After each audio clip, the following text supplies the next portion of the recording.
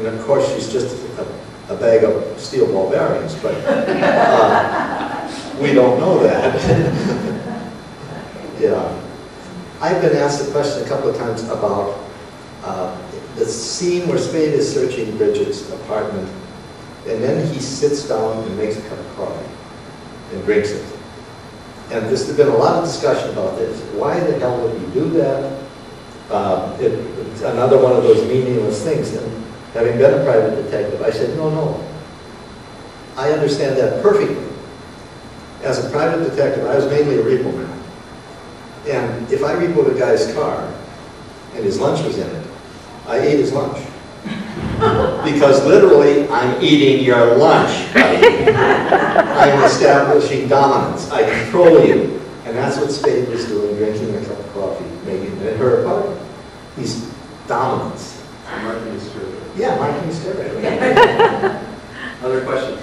I wanted to ask about the relationship between Spade and Archer. I mean, at one point it says that Spade hated Archer. Yeah. Apparently had from the beginning. Yeah, he said we were in business for a week, and I realized he was the son of a bitch. And in my novel, I tell you why.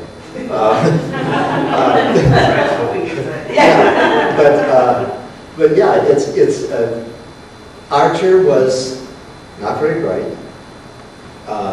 He was a betrayer.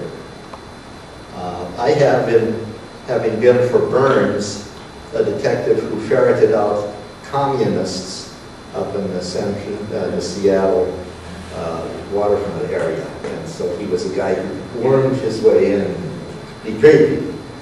And Spade found this out too late. So he stuck with him for a year. But he said, after the year is up, he's gone. But then he got killed before the year was up. So Spade was saved the problem. Other questions? Was the book recognized as a good book as soon as it came out, or did it take a long time? Absolutely, instantly. It was almost everybody realized this was the only thing that came before. Hammett didn't invent the tough private eye. That was a guy named Carol John Daly who invented a tough private eye. Race Williams. Dreadful stories. And what is interesting, if you research Carol John Daly, he lived with his mama back in New Jersey, and he had never, raised a hand in anger. And so his things were all of this blood and guts and gore and so, but then Hammond came along with the op, and suddenly the private detective was real. He was a real flesh and blood human being. And there he was. So, it was recognized right away as Matt Druckel, who's one of the great, he's a great Hemingway and Fitzgerald man, and also a Hammond man. And he says that from the day that Maltese Falcon was published, it was the most influential book in the field that has ever been written or ever will be. So, you cannot write, I challenge any writer, you cannot write a mystery in the American style, and very few in the British style, that does not owe a debt to the Maltese Falcon. I mean, it's almost impossible, because it's like Poe, it's like Doyle. Poe invented the detective story. Doyle invented the ratiocination story. And nobody will ever be able to supplant these guys because they were the first. And Hammett was so good at what he did because he had been a private detective. He had been in that field. He'd been shot at. He'd been kicked around. He'd fallen off roofs. And so his stuff was so real. Fred Danny, who was half of Ellery Queen, he once remarked that Hammett was what he called a romantic realist. The events in his stories, the characters were flesh and blood and guts, but the stories themselves were romantic. A gold-encrusted bird, you know.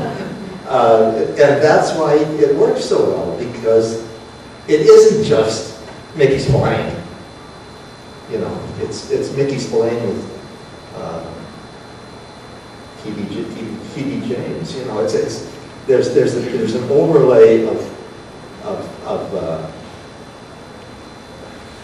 little rose overlay over things.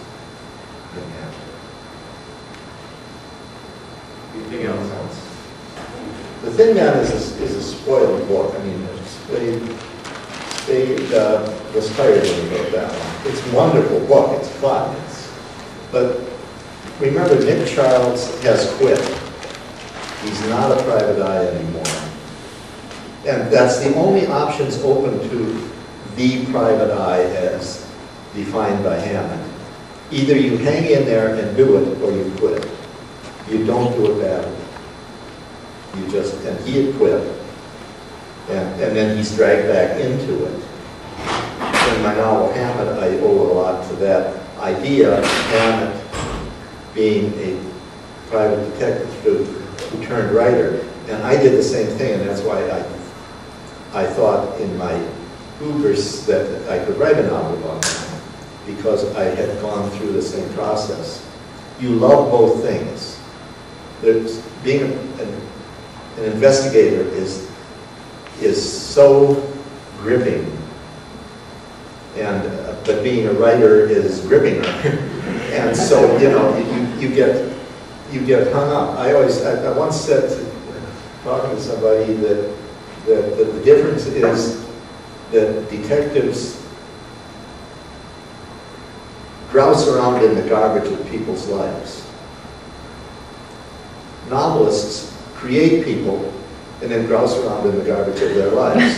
So, I mean, they're very similar professions, except in one you don't get shot at unless you're playing around with somebody's wife.